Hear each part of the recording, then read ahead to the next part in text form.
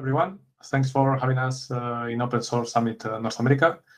We are going to talk about the Rust for Linux project and give a status update on it. My name is Miguel Ojeda. I am a maintainer of the project. Hello, everyone. I'm Wedson. I'm also a maintainer of the project, and Miguel is going to get us started. So Rust for Linux is a project that aims to bring Rust support into the Linux kernel as a first-class language. And by first class, what we mean is that it can be used anything that you would use the C language right now in the kernel.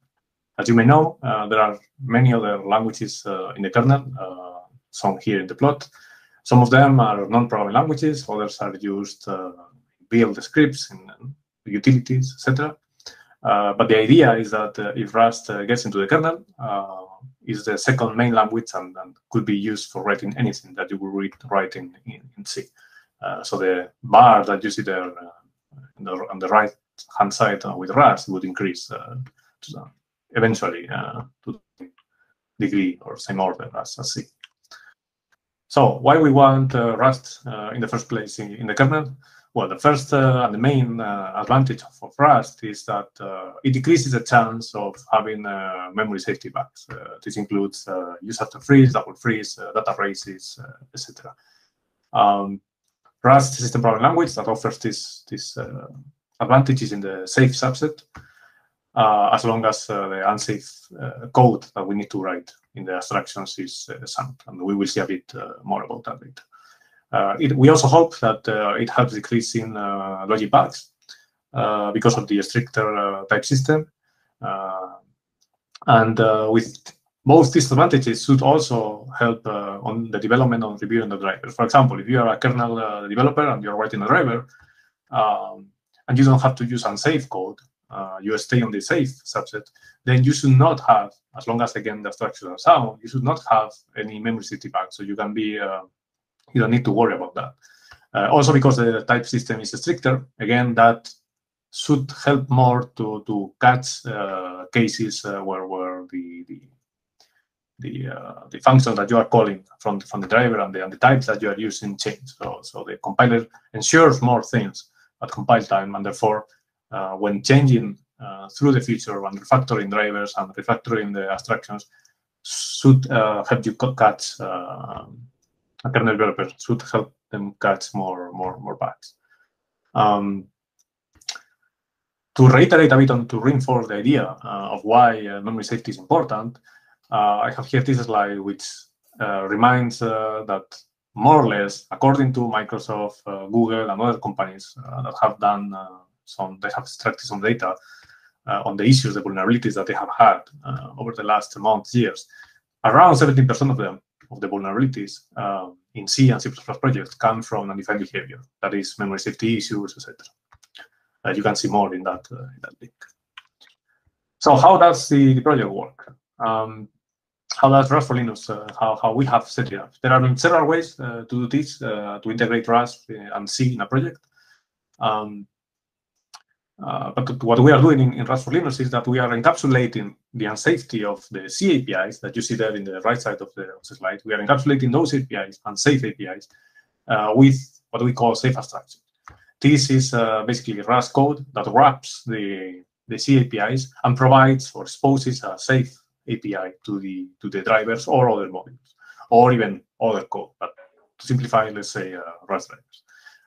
You see there as well in the slide that there is a forbidden line from the drivers to the C APIs. And this means that eventually we want to forbid any direct call from the Rust drivers to the C APIs. And this, the reason for this is one, to a bit avoid to have a bit more encapsulation from the C APIs. And second, and more importantly, to avoid any calls to direct calls to the unsafe C APIs, and try to get the drivers to avoid unsafe code as much as possible. It doesn't mean that all the APIs of the safe abstractions are safe. We have some, and we may need some that are unsafe, but most of them are safe, and we want them to be safe. In this slide, we have a bit more. We zoom in a bit on the details, and you can see here, for example, driver, my foo driver would right now call the kernel crate. The kernel crate is where we currently have all the abstractions for all the subsystems that we are wrapping. And these call into the CAPIs, which we don't call directly because Rust doesn't understand C code. So we use a tool called bindgen that generates a binding crate that we call from the headers, from the headers that are in the include folder in the kernel, and exposes basically the bindings,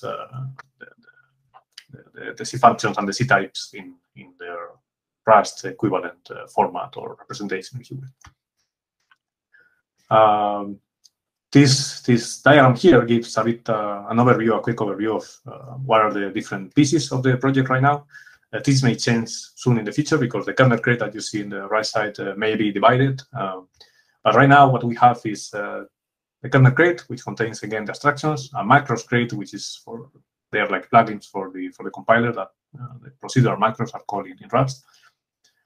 We also have the alloc crate, which is a copy of the Rust alloc crate, which contains, for example, containers and things that depend on or require a memory allocator, which in turn depends on the core crate. The core crate is the one that contains the base or the foundational types and all the facilities of the Rust language. These, both the core and alloc, we cross-compile to whatever target we need. And the alloc crate, again, is for the moment in the kernel tree. We hope that we can take it out and use the upstream alloc crate, but for the moment we need some tweaks or changes, so we have a copy inside the tree. Then we have other pieces that they are not as important. Now, what have we done in the last year? So first of all, on the infrastructure side, the first point, which is important because it was talked in the main list, Linus wanted to see it gone, which were the panicle allocations, where we got rid of that. For that, we introduced the alloc crate into the tree. And there is upstream Rust, there is work going on trying to provide this facility as well. We also moved to the latest edition of the Rust language. The Rust language has this edition system that allows to improve the language over time while keeping backwards compatibility. We also moved to the stable release of the Rust compiler. Last year, we were using the nightly compiler. Now we are using the stable compiler. This doesn't mean that we are not using unstable features, but we are using the stable compiler.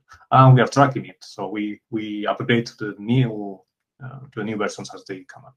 We also got some more further architecture support. We got some testing support as well. We are able to run the documentation tests, as they are called, the code that you write in the documentation. This is tested and is run inside the kernel as KUnit tests. We also got support for host programs in Rust, which is in the kernel is utility programs that you use for whatever tasks that you need to do outside the C compilation, let's say. And we also got on-the-fly generation of the target specification file based on the kernel configuration. The target specification file is basically all the features or configuration that you need to provide to the Rust compiler to know how to compile for a given target. This is specific to the Rust compiler, and we are also working with upstream to see how we can move from that, because that part is unstable. But previously, we didn't have this on-the-fly generation, so customizing this target was not possible in the prototype. Now, on the abstractions, there has been a lot of work. Wedson, which is presenting as well and introducing himself before, has been working on the example drivers and many of the abstractions. For example, some foundational things like red flag trees, as well as more other functionality that the drivers need. For example, files, tasks, credentials, etc. Also, a lot of synchronization features like semaphores, revocable mutexes, etc.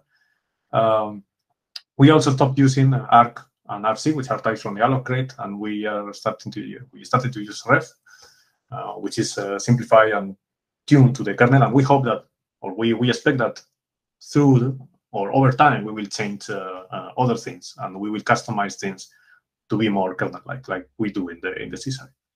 And we also have one important thing, which Watson will talk later, is async.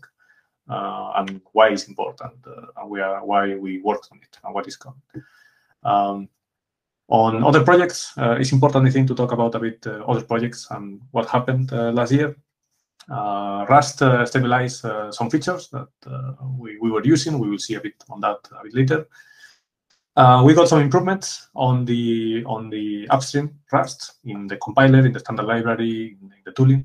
We got some things done there by contributors, and it has been great, the experience working with them. There is support now in the ecosystem, let's say, for the new upcoming new demangling system for Rust. The kernel test robot from Intel has started running with Rust enabled, which is great. We thank them for that. Linaros took it, also added Rust support. And then on the Rust compiler side, Rust C code and GCC, which is a backend for the official or the main Rust compiler to use GCC through the GIT library, got merged into the official or the main Rust repository. And GCC Rust, which is a new frontend for GCC, gained a few months ago a new second full-time developer. So they have been doing great work, and things have been speeding up. Also, Compiler Explorer, we did some. Well, not we suggested some improvements that they did, the team or the Compiler Explorer team, which I think, or we think, they are useful for kernel developers when they need to test some things in Compiler Explorer and see the outputs. Also on events, we presented in several venues last year. Here you see some of them, and you can, or most of them, and you can refer to them if you want more information. As a fun fact, in LPC last year, in the keynote, there was an informal poll asking a few questions about Linux and the ecosystem, and one of them was what was the most the emerging technology that you were most excited about? And attendees voted or said Rust. Rust was the most expected one, or the most they were excited about. Now today, to give a bit quickly the status. The status is still, as we have said many times, is experimental. This means we are not expecting users to right away use it in production, but it's usable already for writing new abstraction, writing new drivers, and other modules. Even for writing new subsystems from scratch, instead of writing abstractions, you can, if you are a kernel maintainer of a subsystem, you can write a new subsystem from scratch instead of developing abstractions for the current C APIs. We have two modules working, even if they are not 100% complete. But, we have two modules, GPIO driver and the binder module for Android, which we submit in the patch series. Quickly through the architecture, we have, this is the list of the architecture that we support. And again, the target specification file is now generated from the kernel configuration. So kernel maintainers of these architectures can tweak the flags and can tweak the features they need, and they can start providing better support for those architectures. We typically focus on x86 and ARM mostly, but we are happy to see more progress on the others as well. On unstable features in Rust, this is a hot topic a bit because in order for us to start putting a minimum version of Rust, of the Rust compiler, to establish a minimum version for the Rust compiler or the toolchain in the kernel, like we have for GCC or Clang, we need to basically cross all these features here. Some are more important than others. Some we can maybe work around, etc. But well, we wanted to show you a bit the progress since the last year and what features went away since the last year. And we are very happy that we see all this progress in upstream Rust compiler. So for GCC, as I mentioned before, there are two main projects to generate code through GCC, apart from, of course, LLVM in the middle.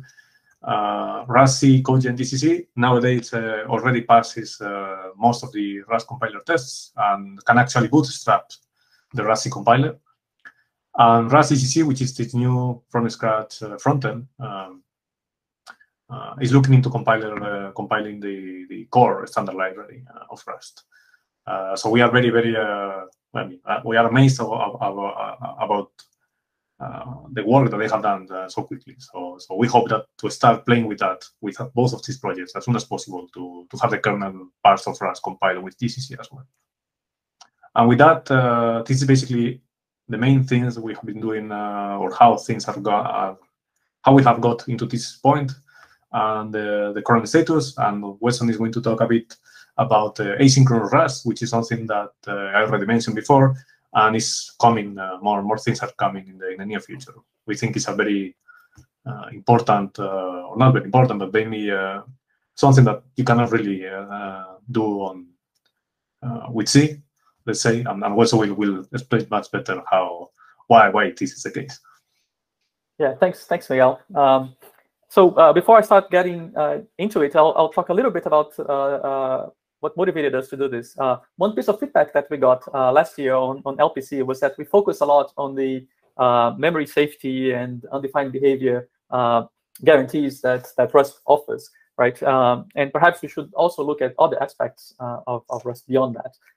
And one aspect that we feel strongly about is productivity, developer productivity in general. And we feel that asynchronous Rust actually is as Miguel mentioned before, something that is quite a big difference between Rust and C. So let's start getting into it a bit more. So the first question that comes along is, what is asynchronous programming? What do we mean when we say asynchronous, right? And what we mean is basically we have a piece of code that we want to execute, but for some reason we cannot make progress. There's like a piece of data or some state that needs to be reached that hasn't reached yet, or the data is not available yet, so we can't progress. That's when asynchronous programming comes in. When we are in these situations, there are usually two approaches to this, two broad approaches, right? One is to create state machines and have events feed into those state machines, and the state machines evolve, right? And another option is to have just dedicated threads, right? And then you have straight line code, and then when you cannot make progress, you just put that thread to sleep, right? And then eventually, when you reach your state, or when data becomes available, the thread wakes up and continues to make progress as you want it. The problem with this second option is that while you wait for your state or data, then that thread is idle. It's not doing anything. So you're burning a whole call stack and a bunch of state for that. So this actually doesn't scale, and we'll talk a little bit about that later on. Now, what is it that Rust offers that helps approach this problem? Okay, so the first thing, and this is the big differentiator between Rust and C, here is that the compiler builds the state machine from straight line code. Right. So what you do is and we'll see some examples that will make this clear. But I'll first introduce the concepts here.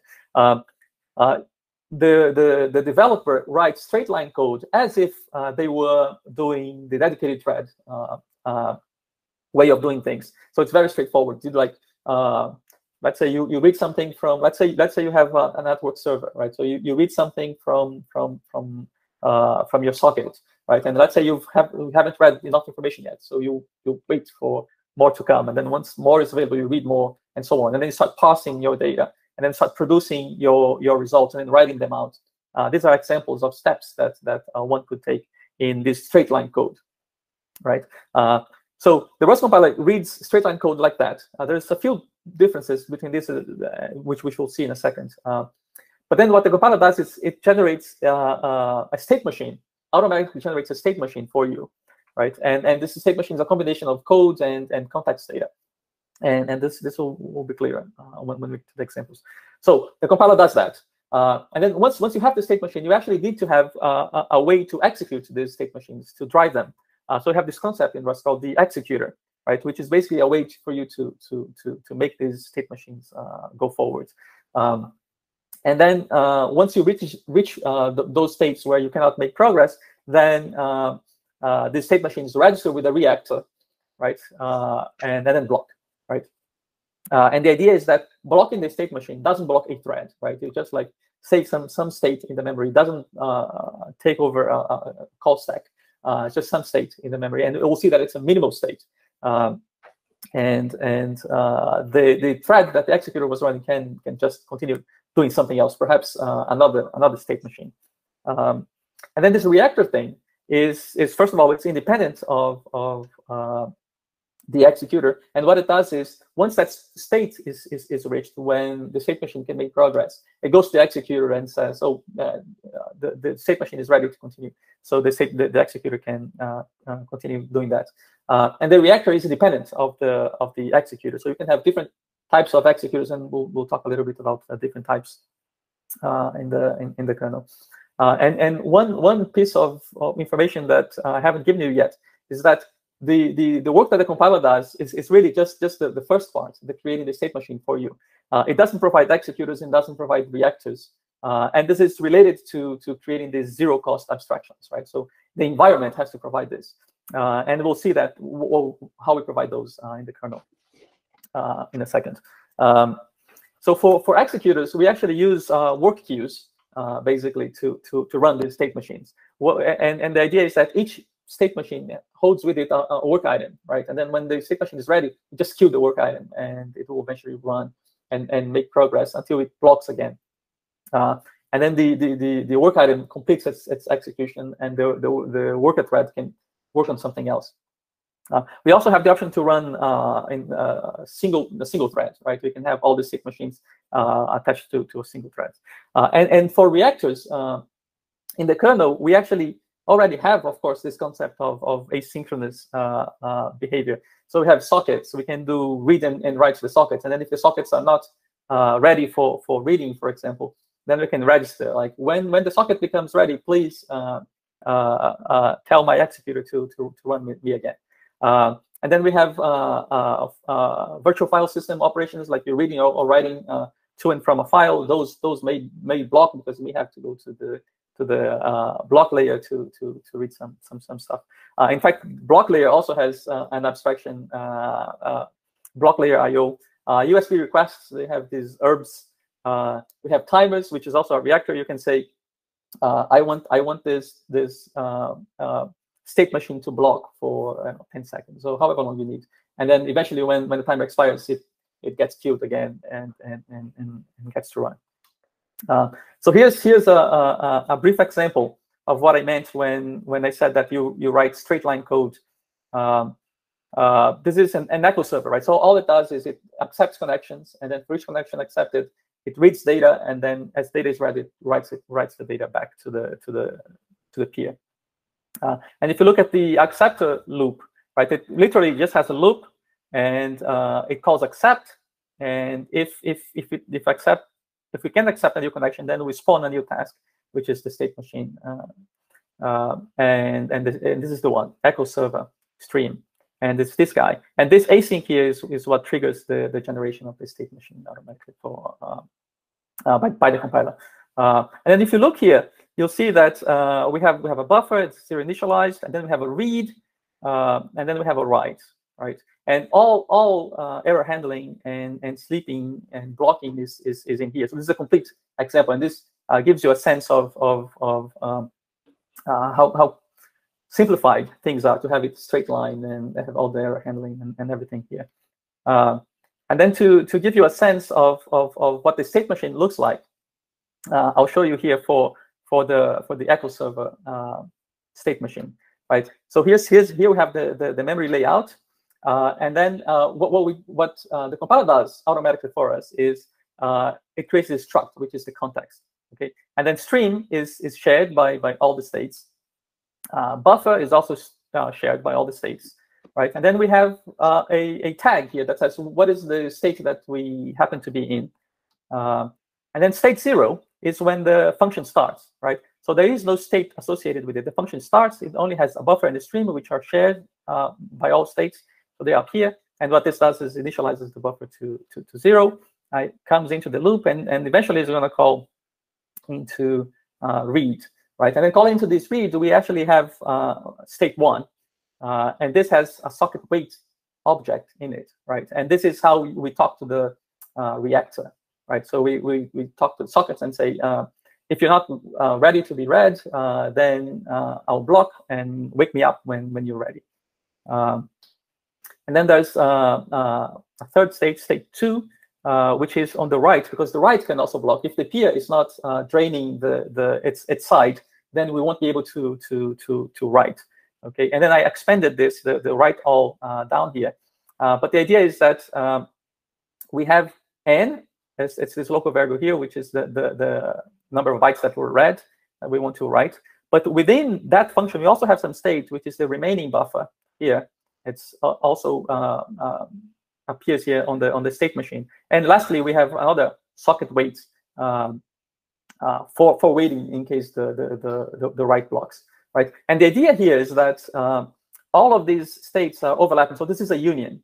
Okay, this is a union, and the current state here dictates which one of these unions is active, right? So one thing that is really interesting here is that even though this is we have echo server as a function that is calling write all as another function that may itself block, we actually don't need a stack to represent the state when we park the execution of this state machine, because all the states that we need to have saved and restored at a later point is actually stored in this context, and the compiler does that automatically for you, right? You just use them as you can see here, like local variables. Right? It's a local variable here, appears like a local variable here on the stack, and appears like a local variable here, but they are in fact just context variables stored in this layout.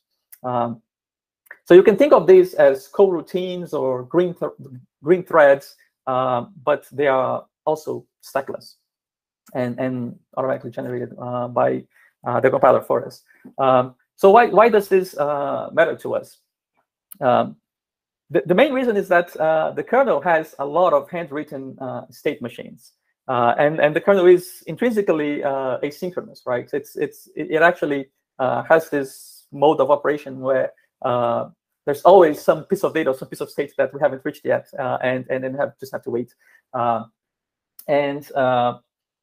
When we build these state machines by hand, we can build these highly scalable systems, but they are very complex, right? And with this increased complexity, we increase the risk of bugs, right? So what Rust brings to the table here is that it may actually eliminate the trade-off between simplicity and scalability, right? When I talked earlier on about burning a thread and then writing a straight line code, that's not scalable, right? If you want to create a new thread for each connection that you accept, then eventually you use too much memory to represent each client that is connected to you. So Rust eliminates this idea. You don't have to choose either you're scalable or you're straight line. I mean, you can do both with Rust, and it's going to be as efficient as before. Cleaning up is quite simple. We actually use this idea of drop implementations in Rust to do most of the cleanup, right? So, for example, if you look at this code, for example, and this server is blocked here on the read, okay, and we want to terminate this connection. Really, all we have to do is come to this task that we created and say close, right? And what happens is it knows that it's in state 1, and it knows that the socket wait is alive, right? So it actually destroys this socket wait, and the socket wait in turn knows that it's which socket it's attached to and knows how to unregister from it, right? So cleaning up is automatic. You don't actually have to think about it yourself and implement it. And of course, we get all the Rust memory safety guarantees. Now here I have a bunch of examples. I'll just run through them, and I'll leave the slides there for folks to refer to it later on. But KSMBD is an example of a server that we have in the kernel. It actually has a mixture of the straight line code, but not very scalable, and the state machine and more scalable thing. But it actually has a few problems, which well, the problem is related to actually blocking, even when it's doing work in the work queue. There's another set of problem, which is this even in the straight line code, due to cleanup, we actually, instead of just blocking this call, it actually goes to sleep for 100 microseconds. So we're spinning, and every 100 microseconds we're waking up, right? And the idea here is just that we want to see if the interface was removed, and we want to back out of this, which is something that you wouldn't have to do with Rust, right? You could just close this state machine, and everything would be taken care of automatically. And this is here the example on KSMBD of again, straight line code, right? But blocking, right? So read can block, and then now we're burning a whole call stack on this, and this other read can also block, and then we're doing this, and then this process FN actually creates a work item and hands it over.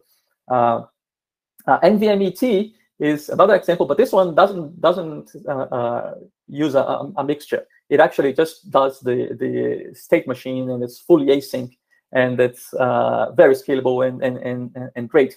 But it comes at the complexity, extra complexity, right? So this is an example of receiving one thing, right? We have a state machine, basically. We say, if the state is this, then do that. And then if the state is this, then do that. And state is this, do that. And each one of these can actually, halfway through it, fail because there's not enough data. So it returns with E again, and then waits to be called again. Here's the send side of things. Also a lot of states. And the last example is BCM 203X, which is just doing firmware, uploading firmware to some Bluetooth device. It also has a state machine, and this is related to its USB device. So there's a USB device attached to some host, and there's a state machine that is driven by completion of USB ERBs. So what I'd like to show in this slide here is just to reiterate what I've said before, and Miguel has said before too. The async Rust actually allows us to write straight line code, right? It reduces complexity, fewer bugs, fewer vulnerabilities. It has the same performance and scalability as the complex state machine, manually written state machines. And of course, it benefits from memory safety from Rust. So we feel that developers are more productive if they can write this code this way and not pay any performance penalty. And with that, Miguel is going to come back and tell us a bit more about what's coming along in the next year. Yeah, thank you, Wedson. For asynchronous Rust, as Wedson said, is one of the things we are working on. There are other milestones that we have for the next year, and even if it is extrapolating a bit, we cannot, of course, promise the future, but what we want to see happen is, first of all, we want more use cases or more uses of the Rust support inside the kernel, because this is basically the end goal, having more example drivers, etc. We also want to split the kernel crate that we talked about a bit before into several, and managing crate dependencies throughout the kernel tree, etc. This should improve development for kernel maintainers and developers. We also want to improve the integration of the documentation, the testing, and the rest of the toolchain. There are things to improve in several areas.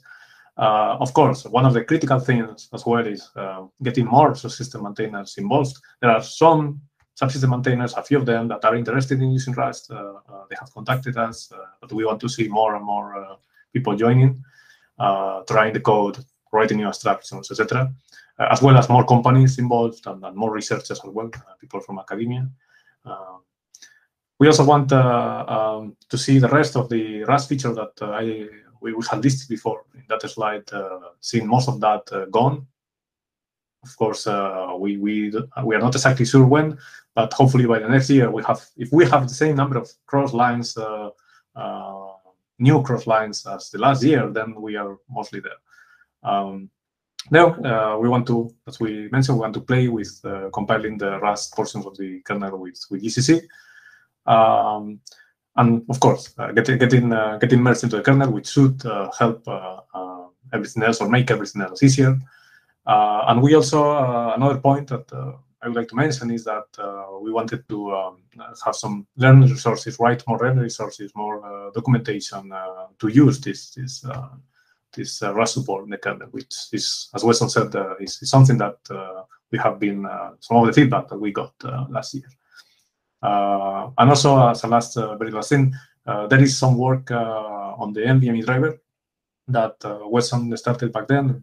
Andreas Hindborg from Western Digital is working on. He may have something ready in the future.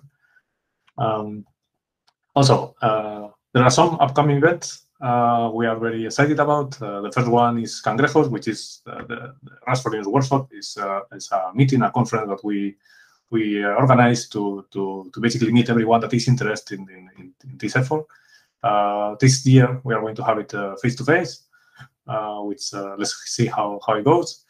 We will be also right after that. Next week we will be in Plumbers in LPC. And this year, we will have a micro conference on Rust, not just Rust for Linux, but also everything Rust related. If you are a Rust developer, or you have used Rust in or outside the kernel, and you want to speak there, please send us a proposal. The call is open. You have the link there. And finally, something we wanted to mention is that, well, before the talk, we mentioned that there were two sessions of the Linux Foundation Live Mentorship Series. We had two on code documentation on Rust for the kernel and on a bit of an introduction. The first one was a bit an introduction on Rust, safety, what the safe and unsafe in Rust means. And there are three more coming from Wedson. The first one is in July. It will happen in July, and the other two are being scheduled. And with that, thanks a lot for being here. We would have liked to be live, but we will try to answer questions in the chat while the talk is going on. Thanks a lot. Yeah, thanks everyone. Bye. Thanks. Bye.